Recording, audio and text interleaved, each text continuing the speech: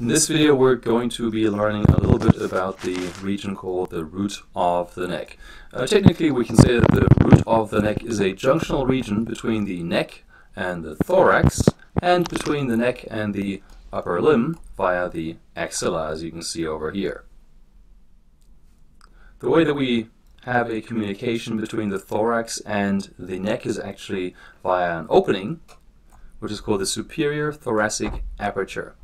I can roughly outline it here with this pink pen, and we can also name the features that constitute the boundaries of the superior thoracic aperture. So if we think about all the boundaries of the superior thoracic aperture, we can see that posteriorly we actually have the T1 vertebra, so that will be this one down here. Anteriorly, if I move it over here, you can see that we have the first rib. See how it curls underneath the clavicle on the right and of course then also on the left side. Anecdotally, this is actually the reason why you can't palpate the first rib, because, well, it's kind of hidden below the clavicle. Yeah, so the clavicle is obstructing the palpation ability of the first rib, so to say. And you also have the superior border of the manubrium down here, which is the anterior border of the superior thoracic aperture. If we have a superior thoracic aperture, as you know in anatomy, the name is usually the game. That means there has to be an inferior thoracic aperture, which would be down here then. That would actually be the opening and the connection between the thorax and the abdomen. It's not really an opening, there's the diaphragm there, but there are a couple of openings, like some hiatuses that pass through the diaphragm that'll allow, for instance, the aorta and the esophagus to pass through, amongst other things that usually traverse together with these large structures. Things that pass through the superior thoracic aperture I've also outlined in this little text box that I've put in here. You can see, for instance, the trachea passes through. Posterior to the trachea is the esophagus, this muscular tube. Then you have large arteries and large veins. You have nerves, for instance, the vagus nerve and the phrenic nerve. And you have some lymphatics, which I've actually, to keep the picture a little bit tidier, I've hidden the lymphatics here, but you actually have the thoracic duct and the right lymphatic duct that will also be passing through the superior thoracic aperture. If I take our anatomical model here and rotate it sideways, that we can look into the axilla, we might be able to appreciate that the axilla has an opening, or kind of serves as a conduit for all the major nerves and vessels and lymphatics that pass between the root of the neck, then through the axilla and the upper limb. The opening at the apex of the axilla is actually triangular in shape. That is easier to depict in an image. However, the boundaries would be your clavicle, the first rib, again, which we can see up on top, the superior border of the scapula, which we have here. So the superior border of the scapula would be running along here, and passing through the axilla, as you can see right here, is going to be these nerves, which are all parts of the brachial plexus, the subclavian artery, which turns into the axillary artery as it enters the axilla. If I follow this up here, we can see back there is the subclavian artery, and the subclavian artery can be divided into three parts, and along with that we also have, parallel to the subclavian and then the axillary artery, we have the axillary and subclavian veins. If we look at the aperture, so the superior thoracic aperture, and focus down here onto the lungs, there is an important little factoid that you should really be aware of, which is that the apex of the lungs, you can see up here, it's also called the cupula. Okay, so this will be covered with pleura, which is this membrane that lines the lungs. You have a visceral part which cannot be peeled off, and a parietal part that will be lining the internal aspect of the thoracic cavity. Well, the cupula of the lungs will extend above the first rib, or basically, in other words, you can realize here that the apex of the lung and the cupula of the pleura that covers it will project all the way through the superior thoracic aperture and into the root of the neck on both sides. So Bearing that in mind, your first clinical correlation for the day is that if you think about penetrating wounds, for instance a gunshot or a knife wound, and these things are unfortunate but they do happen, if these types of injuries involve the apex of the lung, of course they can allow air to escape into the pleural cavity, which will lead to air in the pleural cavity, which is called a pneumothorax. And that will then lead to collapsing of the affected lung, or actually it'll lead to atelectasis of the affected lobe of the lung. In the root of the neck we have a couple of very important major arteries. Okay, to do that I'm going to go ahead and hide all the other organ systems and only leave the arteries left over for us. So what you see now is basically just our vascular system stripped down to only the arteries. And you have here the arch of the aorta, and one of the first parts that comes off of the arch of the aorta is the brachiocephalic trunk. Right? You have the brachiocephalic trunk, which, as the name implies, think brachia means arm, cephalon means head, so it's a trunk that'll supply the arm and the head. Okay, the next artery that will be coming off here is going to be your left common carotid artery, and then you have your left subclavian artery. Okay, you actually have two arteries coming off here that will go to the left side of the body, because on the right side you have this trunk that is larger that will then actually form the parent artery, or the parent vessel, for the common carotid artery on this side, whereas on the left side it comes off directly from the arch of the aorta, at least most of the time.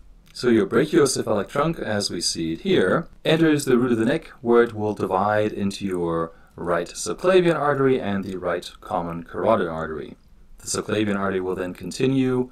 It actually has three parts, and after its subclavian artery it'll turn into the axillary artery, and after its axillary artery it goes into the arm. Arm is called brachium, so it will then be the brachial artery on the right side.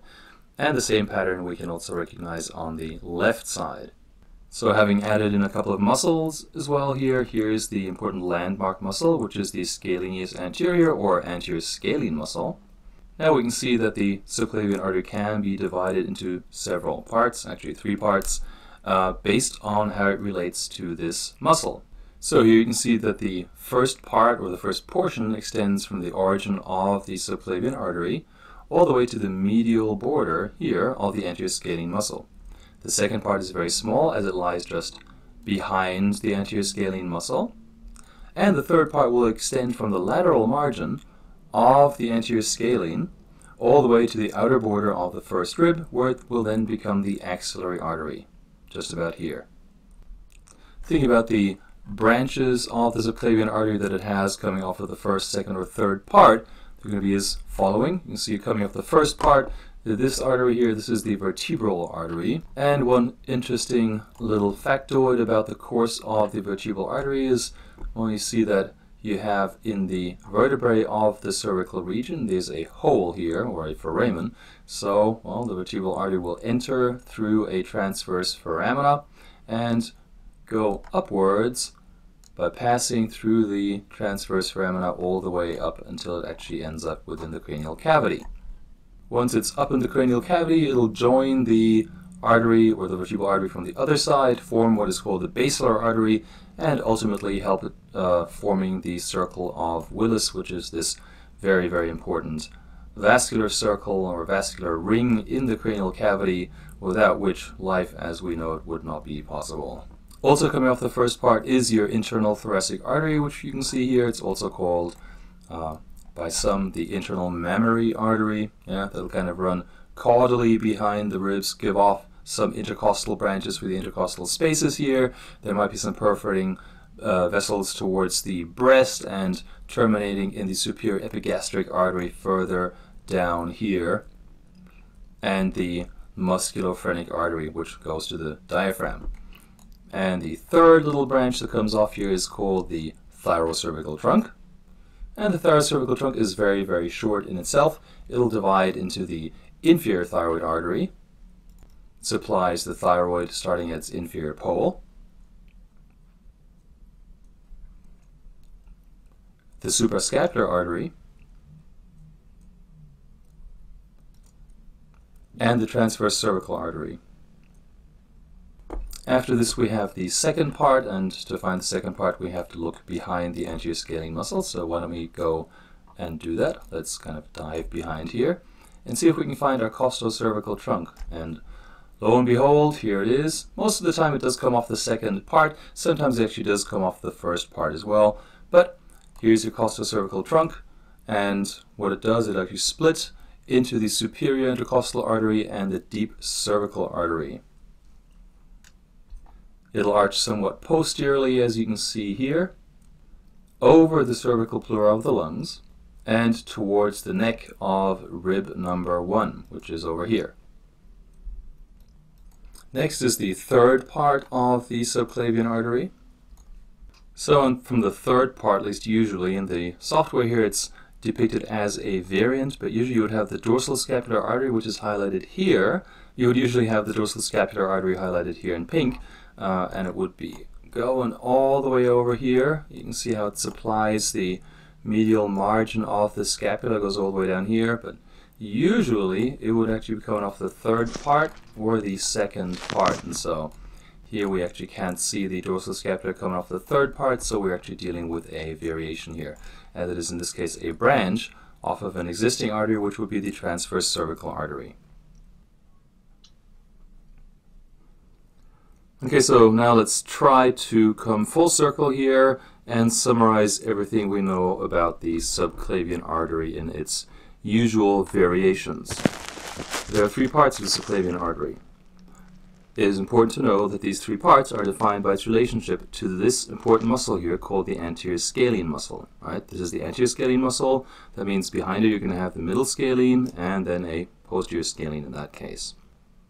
Usually the first part of the subclavian artery has 3 branches, and that will be your vertebral artery, your internal thoracic artery, also called the mammary artery, and then this here, which is the thyrocervical trunk. The thyrocervical trunk actually then trifurcates, as you can see here, into the inferior thyroid artery, the transverse cervical artery, and the suprascapular artery.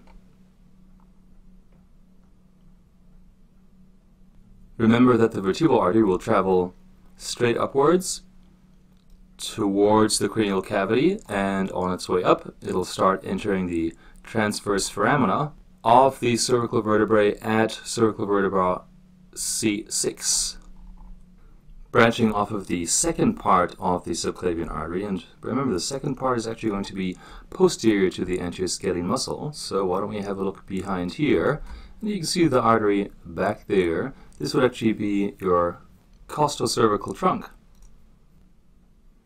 The costocervical trunk usually divides into 2 more arteries, which would be the deep cervical artery and the supreme intercostal artery. And then we have the third part of the subclavian artery, which only has 1 branch, and the third part would be in that case lateral to the border of the anterior scalene. Well, in this anatomical model that we have, we don't really have the dorsal scapular artery coming off of here, but in many cases you would have the dorsal scapular artery arising from the third part of the subclavian artery. However, in this case, we have the dorsal scapular artery coming off as a branch of the transverse cervical artery. In this pattern where the dorsal scapular arises as a branch of the transverse cervical is present in approximately 30% of all anatomical donors you will encounter. So next let's have a look at some of the veins that we can find in the neck. We can see right here highlighted is our so-called external jugular vein. Medial to that is going to be the internal jugular vein. Who would have guessed? Same thing on the left side here. And so the EJV, or external jugular vein, is important for draining blood that is primarily received from the scalp and the face. Okay, so the EJV will then terminate in the root of the neck by joining here the subclavian vein. Okay, there's also sometimes an additional vein called the anterior jugular vein that's variable. It will also terminate in the root of the neck. If we look a little bit further down here, I always find that it's quite interesting. To facilitate our view, I've actually made parts of the sternum and some of the cartilaginous parts and connective tissue of the sternoclavicular joints invisible. And now we can see up here is the superior vena cava, on the other side all the way down here. Also entering the right atrium is going to be the inferior vena cava, if we go all the way through here. And so the superior vena cava, often abbreviated as SVC, is made up of the union of the right and left brachiocephalic veins. Remember, in anatomy, as I often say, the name is the game, and so in that case it is going to be a vein, brachiocephalic. That means it is described best because it drains blood from the brachium, so the arm, and the cephalon, the head. All right, good. So that is actually indeed true. It drains blood from the arm and or actually, I should say the upper limb and from the head region. And if you look at the two brachiocephalic veins, you can see that the left one is actually much, much longer because it actually has to arch all the way over, no pun intended, the arch of the aorta, whereas the right brachiocephalic vein has the ability to be very, very short because it just immediately, well, nearly immediately then splits into the subclavian vein and internal jugular vein. This you can then split into the internal jugular vein and the subclavian vein. So if I add in the lymphatics here, you can see it becomes instantly very, very busy. But what I'd like to point out are two important structures here which we can find joining the right and the left venous angles. On the right side, this is actually called the right lymphatic duct. And on the left side, it is actually called the thoracic duct, right? So these are the major lymphatic routes by which lymph is returned to the venous system, although important to note that the thoracic duct actually drains the vast majority of lymph of the entire body, whereas the right lymphatic duct only drains the right upper quadrant. That actually includes all of the right upper limb.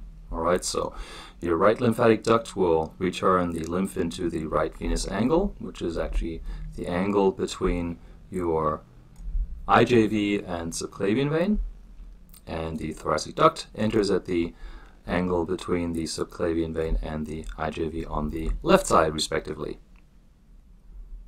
So let me go ahead and hide those lymphatics again. Good. Okay, so now we can talk about the nerves a little bit. There are going to be 3 pairs of nerves in the root of the neck. For this, let me just highlight all the nerves again. Good. Okay, so pretty busy. We know there's going to be a lot of nerves to find in the neck.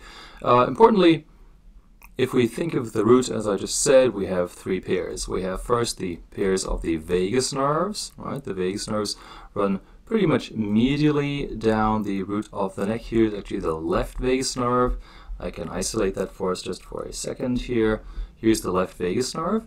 Okay, you see it actually exits through this hole in the skull. If you've already seen the corresponding video, you will know that it'll exit out of the jugular foramen, and then it'll course all the way down the neck, and it'll loop around the arch of the aorta to form, or actually to give off, the recurrent laryngeal nerve on the left side, whereas on the right side, the vagus nerve, that should be this one here. Let me see if I can click on that.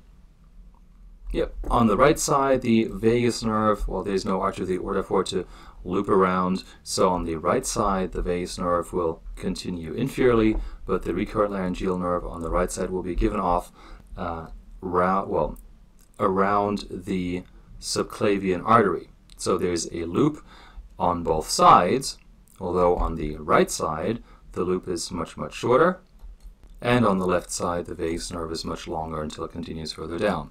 In addition to that, you also have the phrenic nerves on the right and on the left side. The phrenic nerves are going to be just a tad further lateral to the vagus nerve, and this would be the phrenic nerve on the right side, and the phrenic nerve will actually be running on the anterior surface of the anterior scalene, goes all the way down,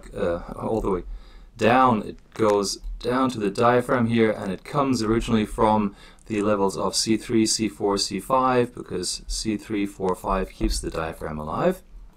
And on the left side, here should be a phrenic nerve as well. Here's the left phrenic nerve, also traveling inferiorly in very close proximity to the pericardium of the heart. That'll be in both cases, and then it goes to the diaphragm. And last but not least, we also have the sympathetic trunks. In the neck region, although you don't have a sympathetic ganglion associated with every vertebral level, you do have a couple of ganglia that have fused together. Usually you have 3 ganglia, an inferior, a middle, and a superior cervical ganglion. Here's the superior cervical ganglion, If I isolate it, you can see where it sits pretty close to the inferior aspect of the skull. But if you're looking from the root of the neck and you kind of work your way medial to the carotid sheath and then all the way upwards, you can see here is your superior cervical ganglion. In my mind, it always looks like you have maybe like 2 or 3 beans that were rowed end to end, and then someone stepped on them and squished them a little bit. That's kind of what it looks like. Remember that at this level, you will not find any preganglionic sympathetic fibers.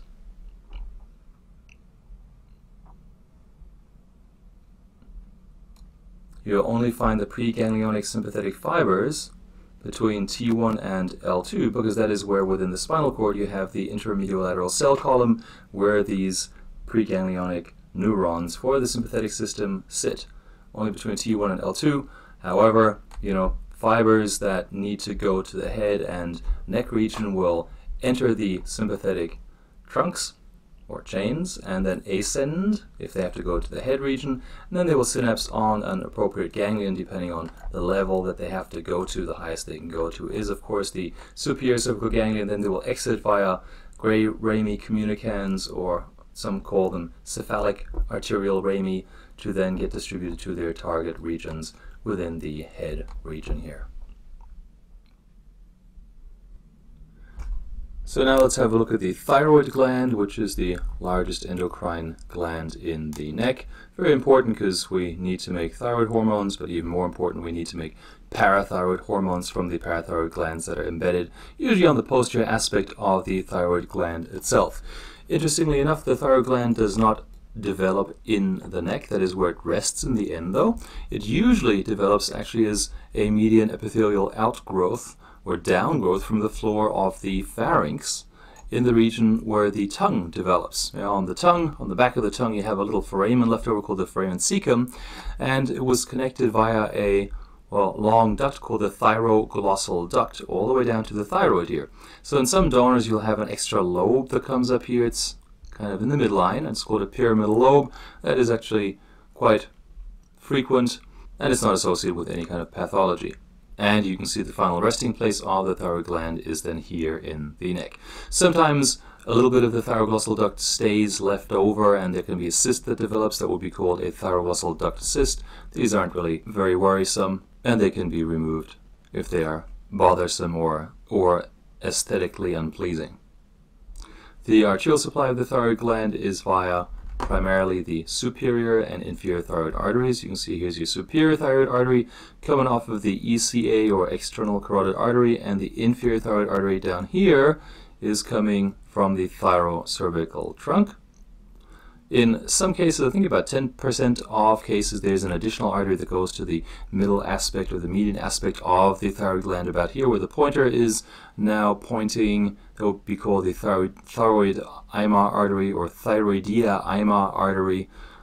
That's something that a surgeon has to be aware of when they're doing a thyroidectomy, because if you cut this little vessel, then of course it'll bleed severely, so you need to know that in some of your patients you're going to have to expect that to be there. So here we're looking at the isolated thyroid gland. We're looking at the posterior aspect. Here you can see your 4 parathyroid glands. These here are truly endocrine glands that are essential to life because they will secrete your parahormone or parathyroid hormone that stimulates the mobilization of calcium from the bones to maintain a normal blood calcium level. So if these are overactive, it can lead to demineralization of your bones. So that means that people who suffer from this might actually fracture their ribs by even simple things like turning over in bed. And of course they might also be more predisposed to getting renal calculi, so kidney stones. If they are underactive, it can lead to tetany, which are these very severe muscle spasms. And since of course the diaphragm is a muscle, if that is affected,